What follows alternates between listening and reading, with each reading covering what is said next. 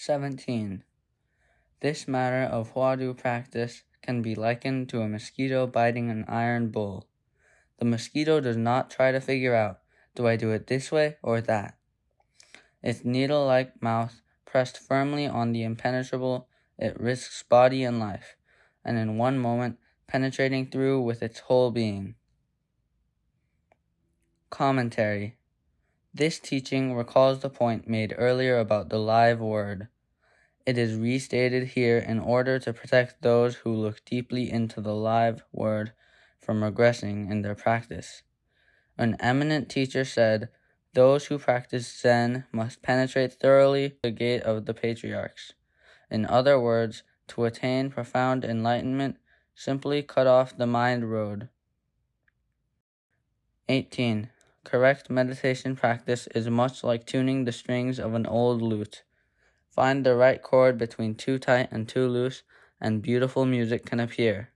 But overexertion makes you prone to all kinds of attachment, while negligent, inattentive practice leads only to deeper ignorance. It is best to practice Zen with a calm and clear mind, constantly attentive and not moving. Commentary. Any lute player can tell you that the strings of a harp must be properly tuned, neither too tight nor too loose, in order to make beautiful music. Practicing meditation follows the same principle.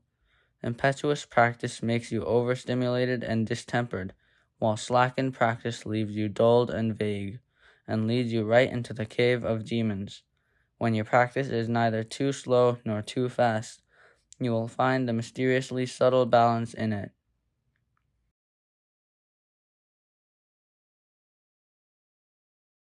19. There will eventually be a point in your practice when you do not know you are walking even as you walk, and do not know you are sitting even as you sit.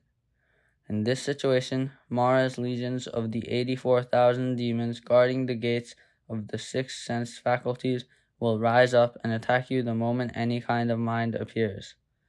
But when any kind of mind does not appear, what harm can they do?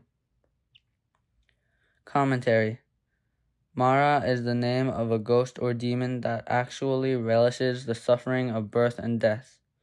84,000 demons means the 84 kinds of suffering that beset sentient beings.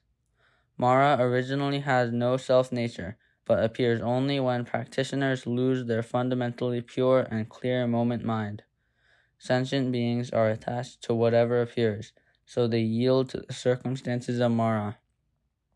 True students of the way are not deluded by appearances, so they confront Mara. They are not taken in by delusive circumstances. This is why it is said, the steeper the path is, the more demons you will find. When delusions appear in your mind, demons seem to appear before you too. A practitioner once hacked at his own leg during meditation when he saw a mourner, and another encountered a pig and grabbed his own nose. If your mind does not move, however, all the diabolical skills of Mara employed against your mind will come to nothing, like someone trying to cut water with a sword or to blow away a ray of sunshine.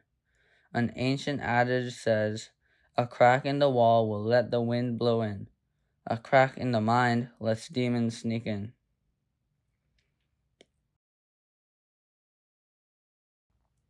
"20. When any kind of mind appears, this is the entrance of the demon king.